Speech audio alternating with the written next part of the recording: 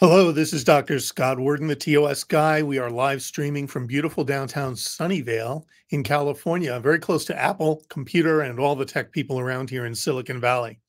As you all know, spring training is starting up in baseball, and baseball is one of our favorite subjects because of the interesting coincidence of thoracic outlet syndrome that's now being recognized more widely. So we hope to have some new information on our website and some live streams coming up on that topic, including we'll have Dr. Vernon Williams soon, who speaks about very elite athletes. We've had him on before. He's a wonderful speaker, very smart guy. So today we're going to do something a little bit different. But before we do, I want to remind you all, subscribe if you haven't subscribed. Hit the little bell so that you can automatically have our live streams sent to you and new videos sent to you. And please hit the like button. Get your friends to hit the like button. We count on our subscribers, and it really helps the algorithm so that we can spread our message of thoracic outlet syndrome to as many future patients and families and care providers as possible. Now, today we're going to talk about a totally unrelated subject, appendicitis. But in fact, it's not totally unrelated. I will tell you, I'm a big fan of the history of medicine because with 100 years or 50 years or 200 years of perspective, sometimes you realize steps that were taken in the right direction and missteps. And it's really fascinating to me to learn how concepts developed, especially when people didn't have the tools that we have now. So we're all building on the shoulders of giants before us. And that's why I find history of medicine fascinating. So I'm going to start in talking about appendicitis.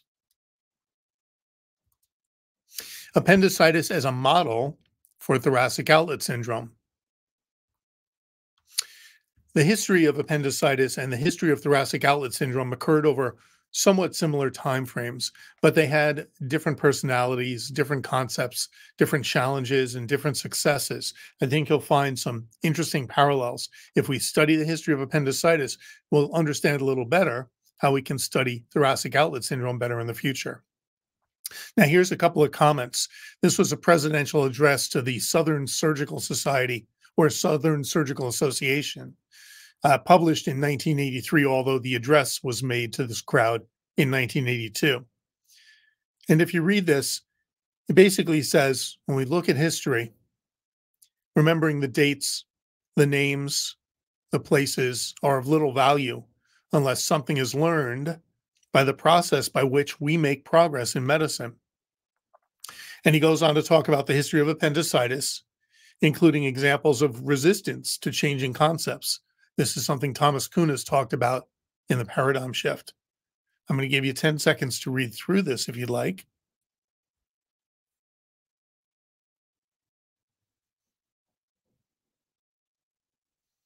So I think what this points out is that we're all involved in a logical world, but we're all humans. So sometimes we get biases and dogma.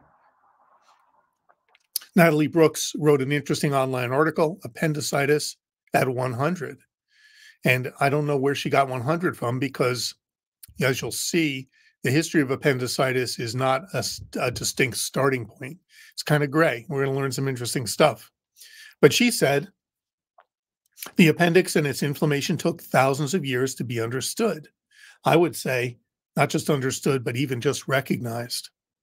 Coptic jars in which Egyptian mummies' intestines were placed sometimes carried an inscription referring to the worm of the bowel, and that would be the appendix.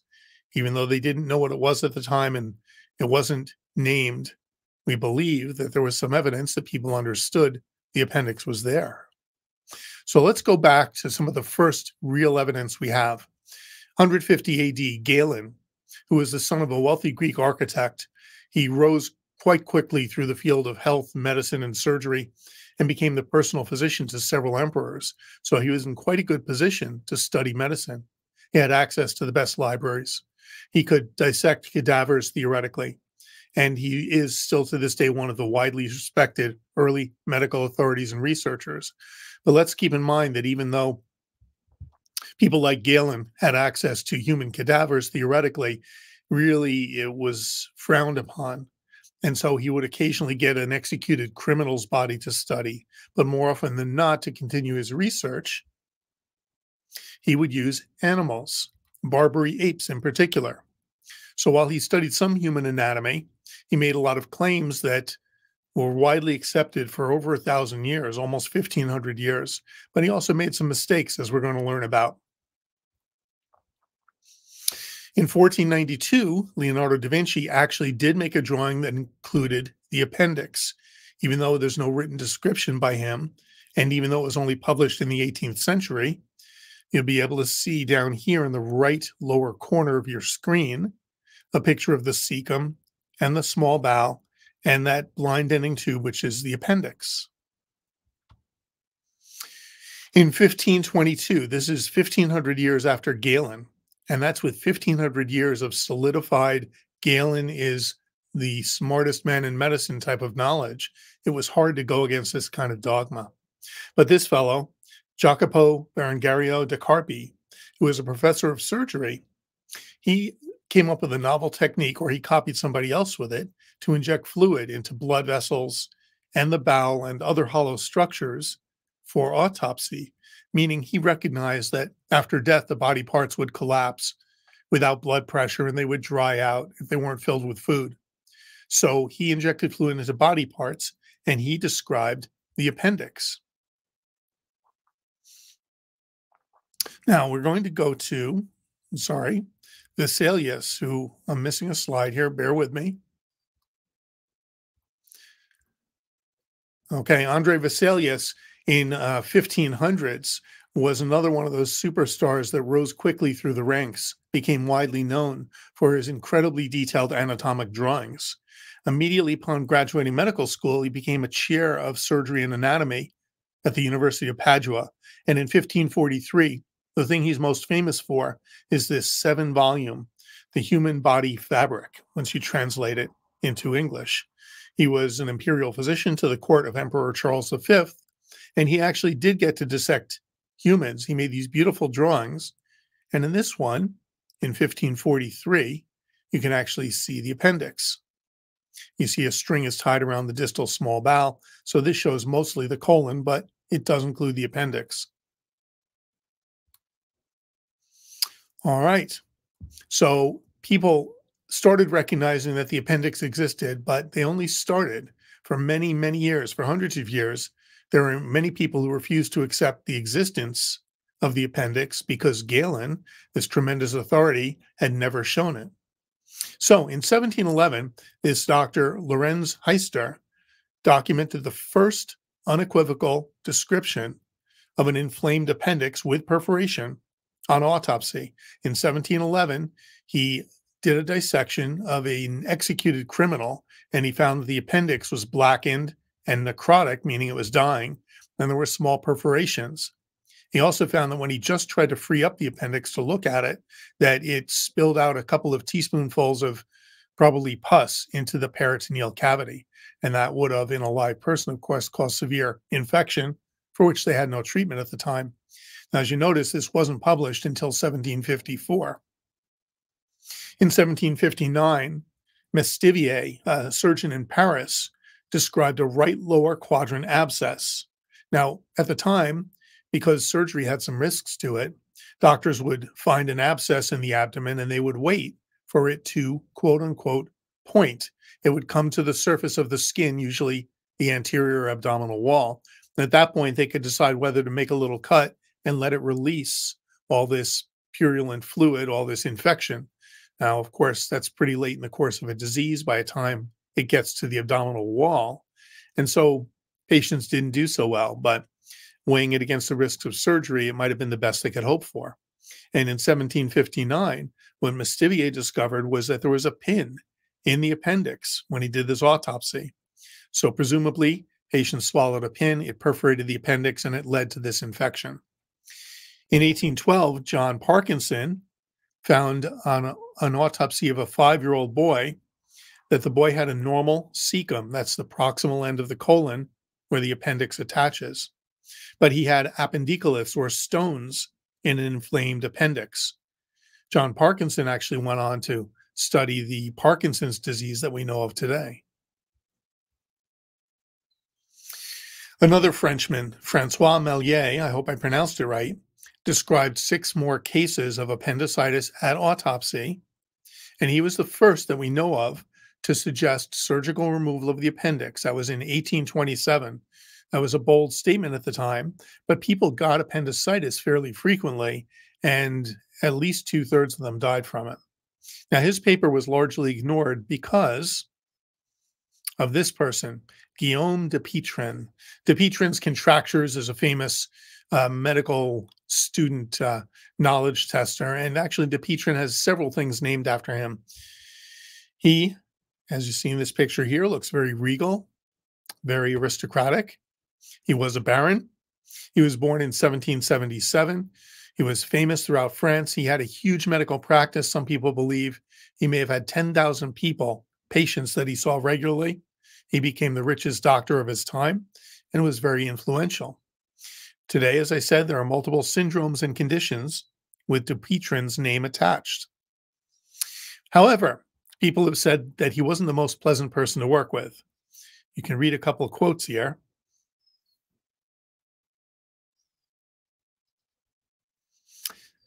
I find the second one fascinating, that his incorrect opinions were supported by the same weight of authority as his correct ones. So this is what might be called an appeal to authority. I'm an expert on A, so when I say something about B, it must be true. And we have to be careful about that, all of us. Here's a couple more quotes. These are specifically about appendicitis.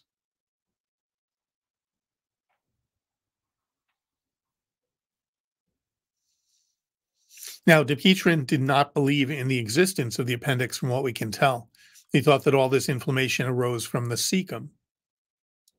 And that's why he argued with people such as Melois, who published a series of papers and suggested early surgical treatment. The statement at the bottom that he may have retarded the recognition of appendicitis for years is unfortunate for all those people in between who suffered from it. So we have this skepticism about the disease process, and for some people, skepticism about the existence of the appendix. We have an uncertain and difficult diagnosis. Even to this day, it's challenging to diagnose appendicitis clinically. And then surgery at the time carried many risks. It wasn't until the 1870s and 1880s that we finally started seeing some progress in antisepsis from Robert Lister, in blood transfusion because people would lose blood during surgery, in anesthesia so people could undergo surgery. And this fellow came along, Reginald H. Fitz. He came from a family that was traced back 9 generations to Plymouth Rock, I believe, highly educated man. And in 1886, while he was a professor at Massachusetts General Hospital in Boston, the first meeting of the Association of American Physicians was held in Washington, D.C. And for this distinguished audience, Dr. Fitz had prepared a paper. Now, what he had done in this paper was he had taken the clinical records and then the pathology of 250 patients who had died with perforated appendicitis. And he really nailed it down that all these symptoms coming from different spots and all these signs that the patients had on examination all related to a perforated appendicitis. And most patients at that time would eventually perforate because very few people, if any, did surgery. Fitz then said, just as Melois had said previously, surgical removal of the appendix early was the best choice. Now, there was a lot of resistance to that. I'm going to talk briefly about who performed the first appendectomy. I want you to keep in mind that early on, physicians would only find an abscess in the right lower quadrant. They didn't have any imaging. They couldn't tell specifically that it came from the appendix. Then there were docs who, besides treating the abscess, there were other docs who did do an appendectomy, but it was coincidental or accidental. They had diagnosed something else and gone in surgically. Then you have the people who accurately diagnosed appendicitis and intentionally went in to treat appendicitis. And those could be perforated or non-perforated. Of course, perforated appendicitis is later in the course of the disease, and you'd prefer to get in there earlier, but it's harder. So, 1731, William Cooksley was doing a hernia repair. And many years later, somebody had taken the autopsy results of this patient and found that the cecum and the appendix had been partially removed. So Cooksley didn't even know he had performed an appendectomy. In 1735, probably the first real appendectomy, Claudius Amiand, who still has some things named after him, he operated on an 11-year-old boy who had had a chronic hernia in the scrotum, and then he developed a fistula from the colon to the skin surface. So stool was coming out through the skin surface through a small fistula. And Amiand went in, operated on this, and turns out he had to remove the appendix as part of this process. Again, he did not go in knowing the appendix was there, or that it was the cause of the disease, or that he had any intent of removing it. Mestivier in 1759, he actually intentionally took a right lower quadrant abscess. That means there's fluid and pus and infection filling the right lower quadrant of the abdomen, and it was coming to the skin surface.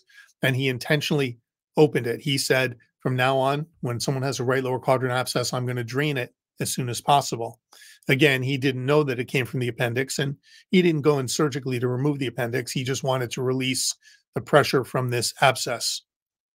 In 1848, almost 100 years later, Hancock was the first to perform a deliberate laparotomy or surgery for this abscess in the right lower quadrant.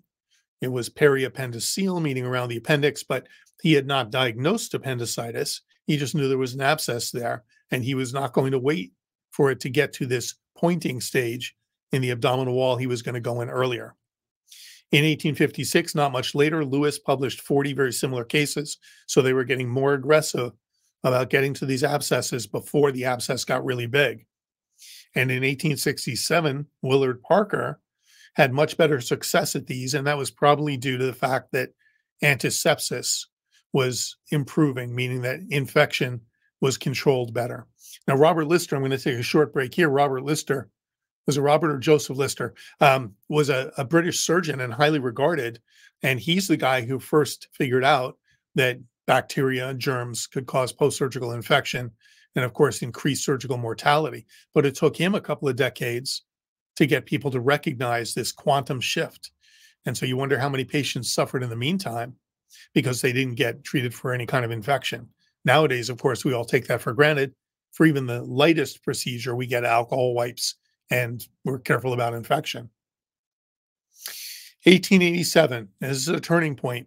Thomas Morton, who was a respected surgeon in Philadelphia, he diagnosed perforated appendicitis, and he removed the appendix, and the patient survived.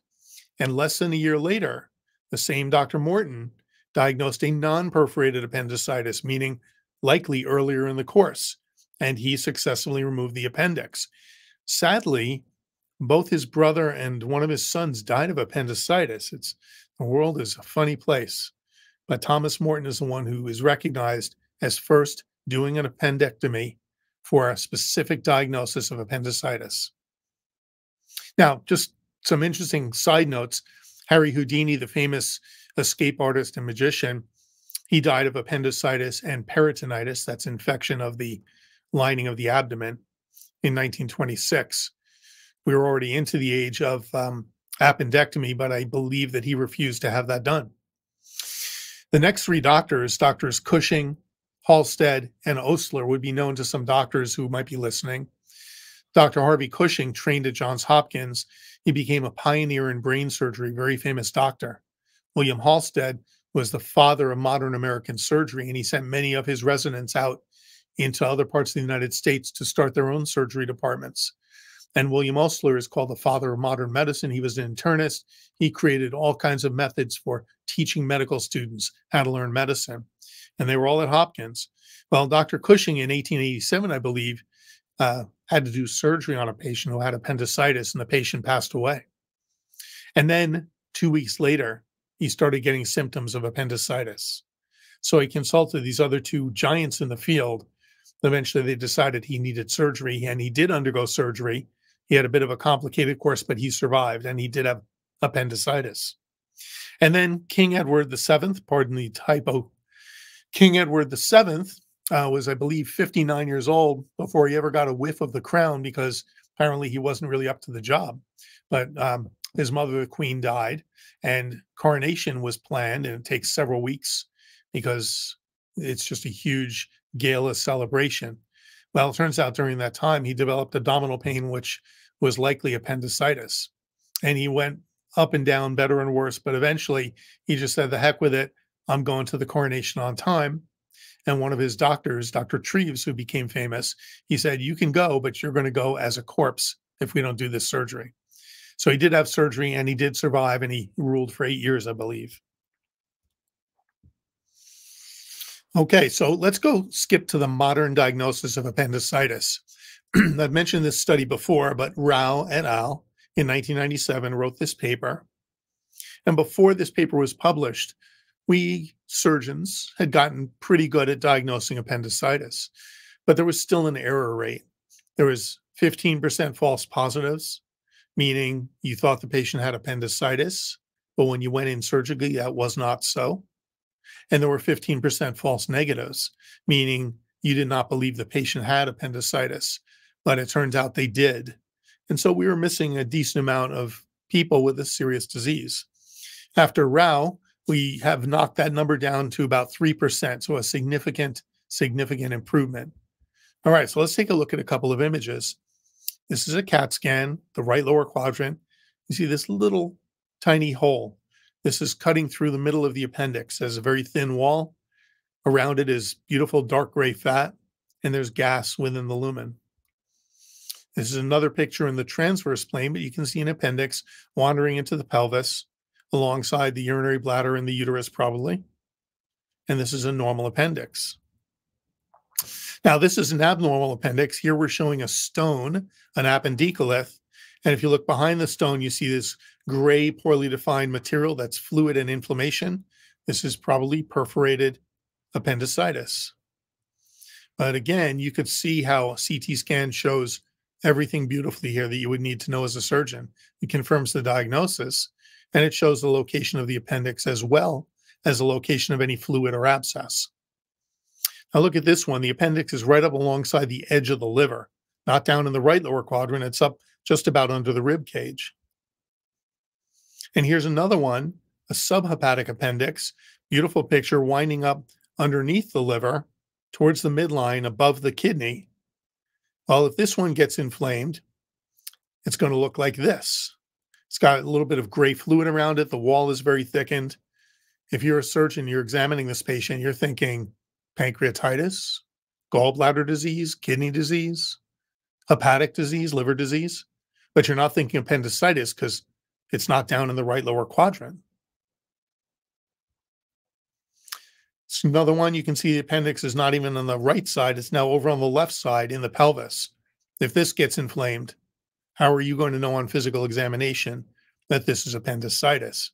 So you can see some of these cases will prove that by itself, the clinical exam isn't great. Here's another one tucked way up under the liver, right next to the gallbladder. And here's one that's in the middle, very superficial instead of deep. It's very close to the anterior abdominal wall.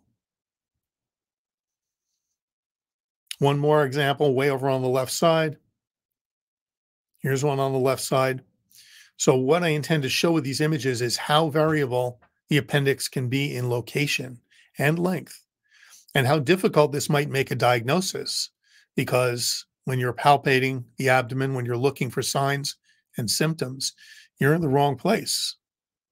So let's go and jump ahead to thoracic outlet syndrome. The most important paper to emphasize today's point was written by this fellow, Pete, Robert Pete. He hadn't finished his training. He was a fellow in neurology. And way back in 1956, he wrote this article. This was physical therapy for patients with this syndrome. But interestingly, let's read a few things he said.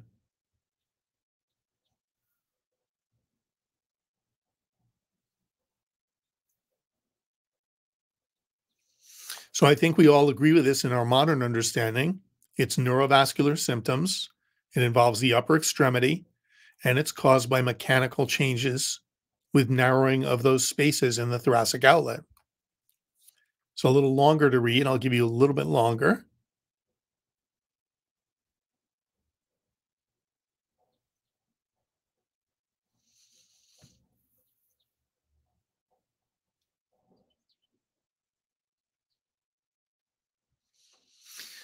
So in this paragraph, Pete describes multiple names, and I've collected a bunch of these on our website. I think I came up with 27 different names from the medical literature, like cervical rib syndrome, scalenus anticus syndrome, and many others. Now, they do have a similar symptom pattern, but not identical, and they do come from the same mechanism of stretching or compression. And he also mentions the subclavian artery and vein. So he's starting to point out how complex this condition can be. And then he says they might be grouped together and referred to as the thoracic outlet syndrome. And this is the first mention of that term, thoracic outlet syndrome. But he grouped them all together even after he just described how different they can be. And then this paragraph for me nails it down.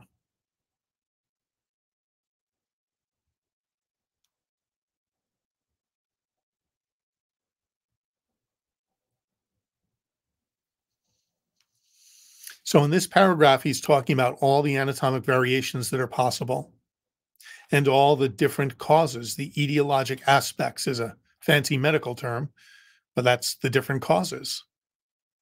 Okay. There are numerous explanations of the underlying pathology. And yet, in the paragraph just before, he said, let's group it all together. This, for me, was a turning point that's made it more challenging since then to actually go back to where we were understanding the different syndromes better. I brought this up before. In 1990, for a while, back and forth in the literature, Asa Wilborn and David Roos had a very healthy discussion, let's say. Asa Wilborn was a neurologist at the Cleveland Clinic, and he was the primary force for developing the term disputed neurogenic TOS.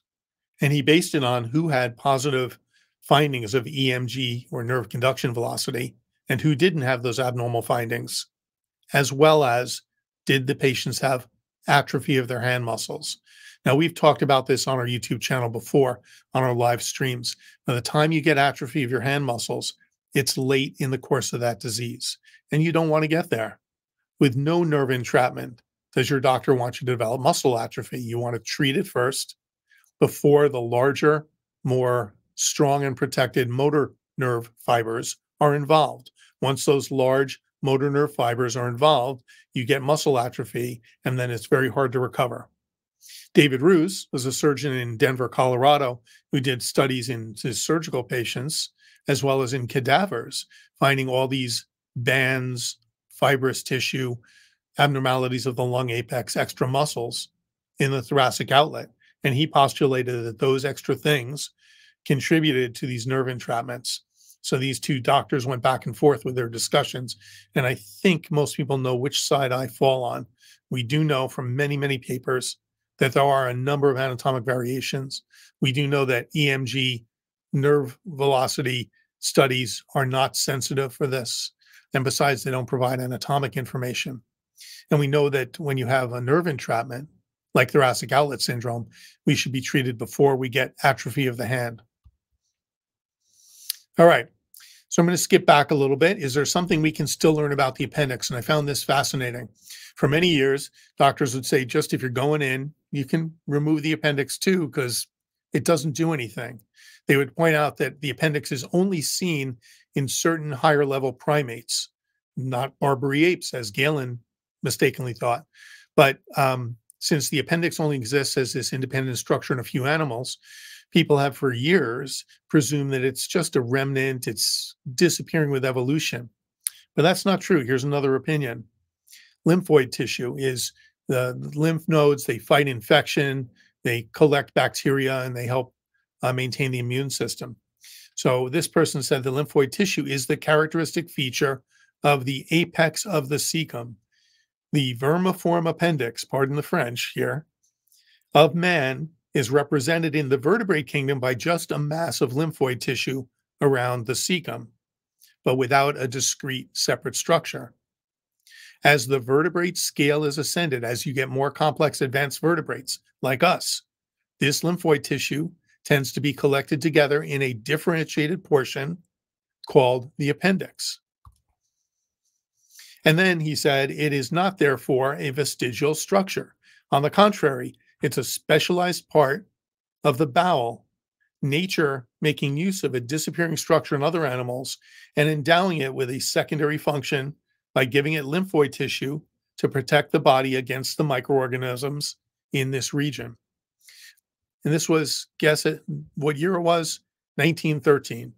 I just found this paper today, and it was fascinating that this person I've never heard of before actually thought so far ahead. And he didn't take it for granted that the appendix was vestigial, but he thought it clearly had a function. Now, today we studied a lot more about the gut bacteria, and some people believe the appendix stores gut bacteria to keep us healthy. Now, is there something we can still learn about TOS? I don't think I need to ask our viewers to raise their hands. Here are some things we do know about TOS. There are multiple mechanisms. We understand a lot of them, but there are probably some more we don't fully understand, like pectoralis minor syndrome. There are a lot of anatomic variants in the thoracic outlet. No argument about this. There are modern diagnostic tools that we have, certainly better than the people who have written about appendicitis, but each of these has their strengths and weaknesses. And if we look at appendicitis and draw a parallel, certainly CT scan had been well developed before 1997, but when Rao applied this tool to this particular disease, he really hit the bonanza, and he's really improved through that first paper the specificity and sensitivity and accuracy of diagnosing appendicitis. And then the last point, we do have multiple surgical modalities like endoscopic, robotic, different approaches, whether it's supraclavicular or infraclavicular, and we can know more about these things. So I'm going to take the presentation down, and at this point, we're going to be willing to accept and hopefully help with questions. Christoph, how are you? He says, "Hi, Dr. Werden. Thank you for your live stream. You are most welcome. We're always glad to see you here. My question is there any imaging method that allows us to see scar tissue pre-op and post-op?" So that is a complex question, but I will boil it down to this. Scar tissue goes through several phases. If we start before surgery and we're assuming kind of a chronic scar tissue, that will show up on almost every MRI sequence as dark or hypo-intense, usually dark gray and black. And when you administer contrast material, you won't see any change. But we can only see it to a certain resolution. So while there is now evidence developing that within the nerves, you get this tiny fibrosis developing, and that can create symptoms and make it harder to treat, we do not have the resolution to see that with an MRI. Now it gets more complex. Thank you to your question. When you do a post-op study, if it's within a certain amount of time, and I'm guessing within a year or so, because there's no solid literature on this, we can see the same dark or hypo-intense tissue in the surgical bed. And when we give contrast material, gadolinium, then we can see that it will enhance or light up to a certain amount. So we can compare pre and post contrast administration images and see what's happening. And I do see this in some of the post-op patients that we get, that some develop more or less scar tissue, can also be called surgical granulation tissue. We can also see it around the nerve roots, that they develop a bit of scarring or fibrosis or granulation tissue if the patient has had what's called a neurolysis. So I hope that at least partially answers your question. Thank you, Christoph. Hi, Marcus. How can I get the Neovista near me and find out if my surgeon is on your recommended list? Well, thank you for the question. If you come to our website, which we'll put up on here, it's tosmri.com, and there's a button that says contact us, or you can read on our webpage about Neovista. That menu has one page that includes a lot of information, as well as where you can get our study. But we're glad to help you with that. And in terms of recommended physicians, we don't, recommend or de-recommend doctors. We try to provide doctors that have experience, because we believe that experience makes the biggest difference in successful diagnosis and treatment. And because there are so many different treatment modalities and there's still a good amount that's unsettled about the best approach, we do recommend seeing more than one doctor if you need to. Certainly before surgery, getting a second consult or even a third works for many patients because then they feel very solidified in making the best judgment. So we're here to help, not just in this, but other resources. If you want to read more about TOS, we're glad to point you the right way. We do consultations where we answer your questions individually and in general. So don't hesitate to reach out to us and we'll provide you the resources so you can learn and make the best decision for yourself. Hi, Angela. I love your content. You are so nice. Thank you. It's good to see you here again. Tate, thank you. So glad for these talks, Dr. Worden. Thank you. We thank you for following us, subscribing, and get your friends and all the patients you know with TOS to help share in the community. Tate says, are there any diagnostic tests that would be important to get regularly to monitor the progression of TOS? Particularly if you have venous TOS, should the condition of the subclavian vein be monitored? That is a very interesting question. And I'll say it this way. Most patients with true venous TOS that have a blood clot, there's another syndrome that people get with no blood clot, but let's assume that the well-known, widely recognized venous TOS. If you have a blood clot, it's not a small thing. Your arm will swell up. It'll feel heavy. It might turn blue or purple, and you'll see extra new veins forming over the chest wall. So it's generally a pretty dramatic presentation. And I would say if you're symptom-free, that you don't need follow-up. Remember that some radiology tests like CAT scans administer radiation, so you don't want to do that just on a whim. MRI does not administer any radiation, and that's good. There's a cost to doing it, of course. You have to pay for the study.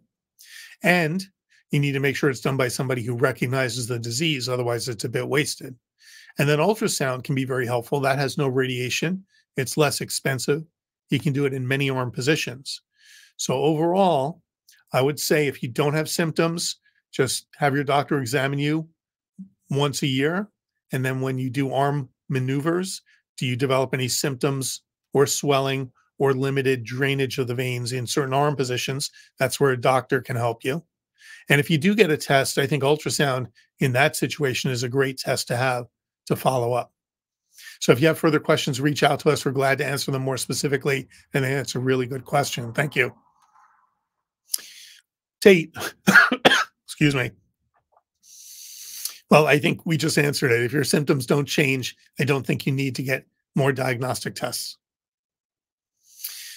Tate gives us further information. I had a blood clot a long time ago, but never had any surgery.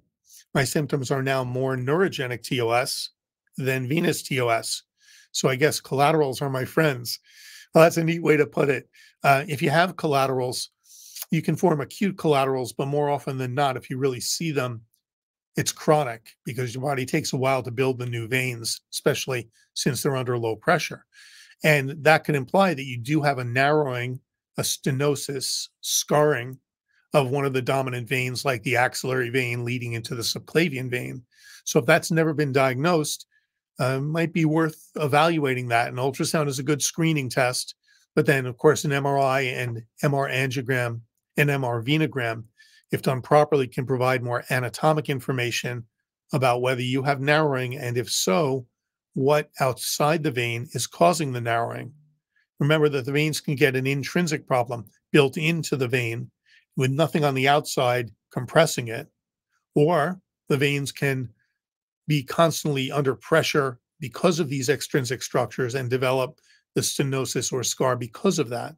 So it is important to see both inside the vein and outside the vein and in multiple arm positions because we know that is the mechanism of TOS. Now, whether you have neurogenic TOS, that would be usually a different kind of symptoms. And if your doc suspects that, he or she can refer you to us. We can do a consultation. I think it takes more detail than we want to go into here. And besides, for your privacy, for everybody's privacy, we don't discuss specific medical cases, just generalities. So please reach out to us. Those are all really good questions, and I hope they're helpful to everybody. Rachel, hi, Rachel. Are there any imaging studies that will definitively show scar tissue that may have developed status post first rib resection and scalenectomy? Yes, I think that we do a good job here looking at post-op patients. It is complex because a lot of surgeons take different approaches, and because there's a lot of scar tissue that can form in some patients. You need somebody who's seen a lot of these studies, and we have, um, not just tuning our own horn, but we really try to help. And per our prior question from Christoph about seeing scarring, yes, we have to take a couple extra steps to see the scarring, but I think we're the best equipped to really assess how much is there and how much it's affecting the nerves and contributing to persistent symptoms. Again, consultation with us would probably help, and hopefully you have records of your prior scans or maybe the images from the prior scans, because comparing them would be very helpful pre-op and post-op. And by the way, that's a little public service message. If any of you get our scans, we always encourage you to keep the images on a disc from the imaging center that does them. And if you get imaging elsewhere, like a cervical spine MRI or a shoulder MRI or a chest MRA, ask for the images on a CD. It costs the center almost nothing to do that. And keep a copy of the report on your computer, and you can store the images on your computer too. All right. Thank you, Rachel. You're welcome.